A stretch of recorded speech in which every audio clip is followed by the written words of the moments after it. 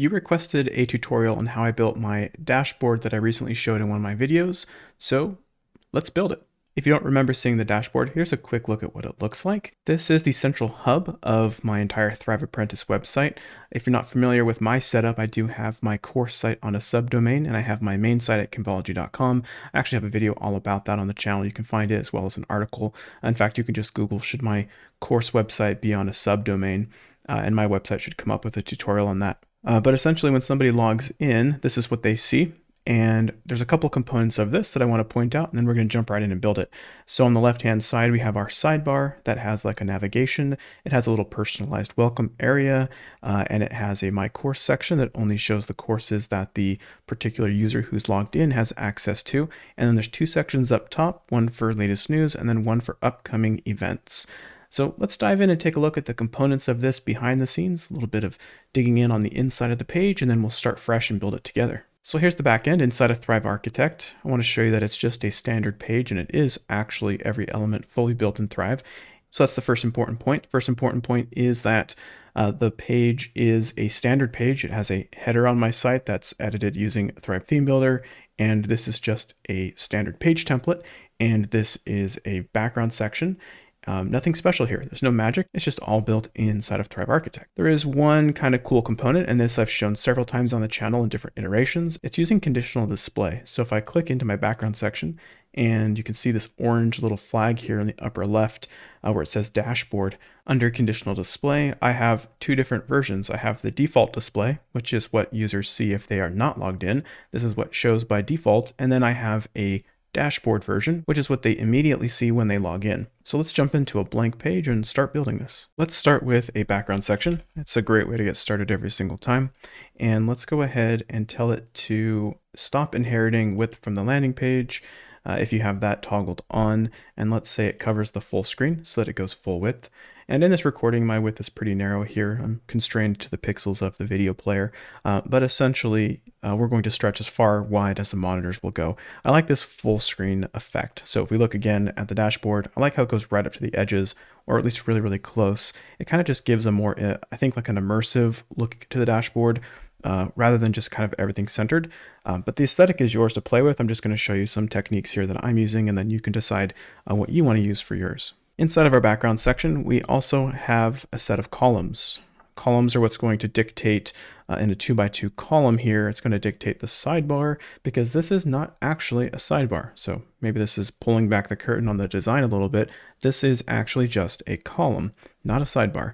I actually really don't like sidebars on pages, because sidebars, just due to the nature of how they work, right? They often collapse down to the bottom, and anyway, not a sidebar. So for our column here, we're going to shrink this so that it's not 50-50. We're going to shrink this down a little bit smaller. And here's a little tip. If you have a hard time sometimes landing on the exact number that you want to land on, while you're dragging and scrolling the width of the columns, if you hold Control, you can actually see that you jump by 5% at a time. So a little cool trick that I picked up. I don't know what it is on a Mac. It might be Command. Probably is Command. So there we go. We're at 25%. That looks good for right now. And again, 25% is relative, right? If I close the sidebar, 25% looks a little bit bigger than it does with the sidebar expanded. So it'll expand to 25% of the total viewable area. Let's go ahead and get rid of our gutter width. Instead of 15 pixels, we'll make our two columns touch side by side. That works for us pretty well. And inside of our background section, let's add a background style, and let's add a bluish color. There we go. Kind of give some distinction on the page between white and gray. And let's go inside of our columns, go to layout and position. Let's just remove all the extra padding. And then inside of our background section, let's do the same thing. Remove all of our extra padding here on the top and bottom. That way we can get as close to the top as we can. Now we're going to try to get the effect of having some white in the background. So the way we're going to do this, if we jump into our back end here, our column has a white background on the left. So let's jump into our column, go to background style, add a background color, just make it pure white. We're going to not add the background color to the column on the right. Instead, we're going to add a content box. And inside the content box, we are going to make this white. Because now what we've done is we've allowed ourselves to kind of set a background color around the content box inside this column and also in between it if we want it. Now let's start to set some parameters. So for our content box, let's go to layout and position. On our content box, we're going to add 40 pixels of margin rather on the right and the left, and get rid of the margin on the top and the bottom. Again, we want the two to touch. And then on the inside, we're also going to make this 40 pixels. There we go. Now we've kind of set ourselves an area here, and we're going to repeat the process, but this time on the left inside of the column, we're only going to repeat it on the inside. So we're going to add 40 to all sides here. So with very little effort, we've now started to define the containers, kind of like the structural skeleton of our dashboard, and it's starting to take a little bit of shape. One additional thing that we can do to give this a little bit of distinction, something that I did was I added a border on the sidebar or the column here. I made this just a slightly darker gray, and I made it 1 pixel, and that allowed it to just kind of stand off the page just a little bit. So now let's start to put together a little bit of the insides. I'm going to add a 2-column section here for our top area, and I'm going to get rid of any of the extra margin that it adds for now. We might come back and play around with it. I'm probably going to remove it from all of it. And then let's go ahead and add in below that, these 2 columns, let's add my courses to represent the course section we're going to add and make that our H2. Let's go ahead and add in a course list element here. We'll drop that below my courses. And what's really nice about Thrive is that they give you so many great looking designs that you don't have to do a whole lot of tweaking. The one that I like to use, I believe is number 18. So if I scroll down, it's in here somewhere. There it is, kind of out of order. But I drop in number 18 and it already comes pretty close to what I want, but I'm going to get rid of a lot of this extra stuff that doesn't really suit my dashboard. It would look better on like the school homepage or on like a courses page, but not for our needs. We don't really need it. So I'm going to click on the course list itself, and on the left-hand side in course list options, I'm going to edit the design using that orangish salmon color button. And I'm just going to clean this up. I'm just going to start getting rid of the things I don't want to use. So I don't want to use the description or the content box it came in. I don't want this extra content box below. I don't want this little label on it. It's already looking cleaner, pretty quick and easy. I want to get rid of the hover effect. So if I click on the course item, go to hover, go to background style, delete that, keep it nice and clean. And our images also are having a little bit of a problem. The first thing you'll notice is that they cut off, right? They're not quite right. So I'm actually going to delete them. Now, pay attention. I said I started with a template, but I've pretty much deleted everything but the title. So, you do you. But open up the tray here and let's add a featured image called the cover image. We'll just drop that above our text. And now our course images are kind of keeping the proper aspect ratio. I'm seeing the full image here, which is pretty nice. Let's add in a progress bar. So to do that, you can just drag in a progress bar feature. Super easy. And again, Thrive gives you so many different design templates here to choose from. Let's just choose a simple one. I think progress bar 21, or maybe even number 1. Let's go with number 1. Yeah, that's the one I used. Look how easy that is. So essentially, there's not a whole lot you have to do to this if you like the colors. Now let's start addressing the sidebar. So in the sidebar, let's jump back here. We have just a simple little content box with some background color, some personalization. We'll go ahead and build that. And then we have our vertical menu, 2 vertical menus actually. Let's expand our tray and insert a content box. As always, let's delete all this extra padding that we don't need or margin. And then let's add a background color to it. So background style, let's make it our nice blue, kind of keeping our consistent theme going. And then let's go ahead and add in columns inside of this. And let's start cleaning this up a little bit. We'll go to 10 and 10, shrinks our box just a little bit, and then go to our columns and probably delete everything here. Now what we can do is we can drop in an image into the left here and like a default image. And then what you want to do is in the upper left-hand corner, click on dynamic and select the source as the user image so that it changes to the image of the user. This is, I think it pulls like their gravatar or whatever's attached. And then go to borders and corners and let's just drag this up to make it a perfect circle. And then let's shrink this down in size so that the image isn't so big. Maybe something like 50 pixels, maybe 60. And then let's take our column and let's drag it down to the point just before it starts to shrink our image. And let's add some text. So for this text, we'll get rid of any extra line spacing that we have. And that's just another little tip you pick up as you use this more often. when you click on text inside of your theme in Thrive Theme Builder, your typography has line spacing associated with it, or maybe it doesn't. But if you're like me, I have 15 pixels of line spacing above and below each paragraph. So I get rid of those if I'm really worried about space. So now we'll add in another text element below that one, and I'll do the same thing. I'll remove the line spacing, and I'll put in name, and I'll bold it. And then I'll come over here in the top section here in the what I call the kitchen sink, and you see these stacked up disks. This is our dynamic text. Instead of it just saying welcome back name, I want it to say welcome back user data, and find our WordPress first name, uncheck link to user profile. We don't want them going into WordPress, and then click insert. And you could have the default be something like friend, click insert. And now it's pulled in my name. And what we can do is on our columns, go to columns, and then vertical position, center it so it lines up nicely with our image. And let's change this text back here to be something like a darker color. That's maybe a little bit too light. So you can come in here and play around with it. Just find a color that you like, something a little bit darker. And then on our box here, we're going to do the same thing. So we used 6 pixels to round the corner of our course list. Let's use 6 pixels to round this as well. Let's keep everything at 6 pixels. So we'll go to borders and corners, 6 pixels, and we're going to give it a stroke here or a border on each side. And we're going to make this our darker color and click apply. And you'll notice our box still looks a little bit tall. So the culprit here is the image. Just click on the image and get rid of our extra 20 pixels on each side.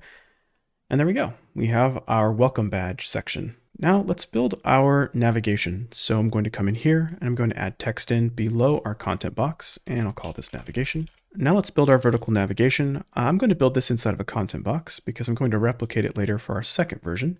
And I'm going to drag an item inside of this for text, and we'll call this navigation. And we will bold this. And in our content box, I'm going to get rid of all the extra padding here.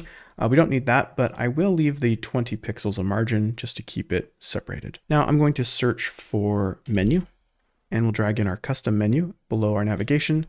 And we're going to choose standard dropdown, continue, and we're going to create a custom one. Click select template. And on the left-hand side, we're going to go to the vertical options, and we're going to choose a vertical navigation. Now, what's super cool is that vertical menu 12 is actually the menu that I used. So you don't have to do a whole lot to it, but let me show you how I made it look like mine. When you click into the custom menu and you go to the custom menu in the breadcrumbs, under menu options, you can find menu items on the left, and I get rid of these sub nav items. So I just have my nav 1, nav 2, nav 3, etc. And on each of the items, if you click into it, you can say, I want to display, instead of text only, I want to display image and text. And so it'll add an image and text to each of your menu items. And for this menu item, for example, you can click on it and replace the image with, like if this were my dashboard image, I'd replace it with dashboard, and I would call this one dashboard. And on the next one, I can replace this one with a course library. So we'll insert our course hat and we'll call this course library or courses. Don't remember what I called mine off the top of my head. We can add in, I don't know, maybe like the community one. That didn't take a lot of work. So now let's just do a little cleanup. So that looks good to me. What you can also do is come into each of your items, and I'm not going to do this because this tutorial will be forever, but you can come into each of your items and set a target URL for your different pages. You can choose whether it opens in a new tab and so on. And now let's really quickly look at how to build these two sections here. So there's actually nothing too special about this. Let's take a look again. This right here, this latest news section, hopefully it looks a little similar to this thing over here on the left because we're going to build it identically. And then over here on the right, this upcoming events, I just built that by hand. But let me show you how I built this because I think it's pretty cool. So inside of here, I'm going to add another content box, and I'm going to give it a border. I'm going to do the same border treatment that I did. And then we'll just add in some text. And then all I did was add in some columns, and then I just added in some text. And I typed this in manually. I think like there's no magic here. You could, if this were your blog, for example, you could add a post list. That would be totally fine. Come in here to your tray, search post list, drag this in and make all your blog posts, maybe have your 2 latest blog posts appear here. That's totally doable, but I did mine by hand because all of my latest news is handled inside of my pro member community. We have a news and announcement section, so I just linked to the latest big news. And to build this, we just gave it a title. So we just call this latest news, article 1. That way I can copy that for later. Drag in our button. I think it's a little small, so I'll probably expand this out to 6535. Make it a small button. Let's change the words to say view. Looks pretty clean. And then we'll probably make this be full width to that size, something like that. Maybe drop it another 5 pixels again. 70-30 split looks good.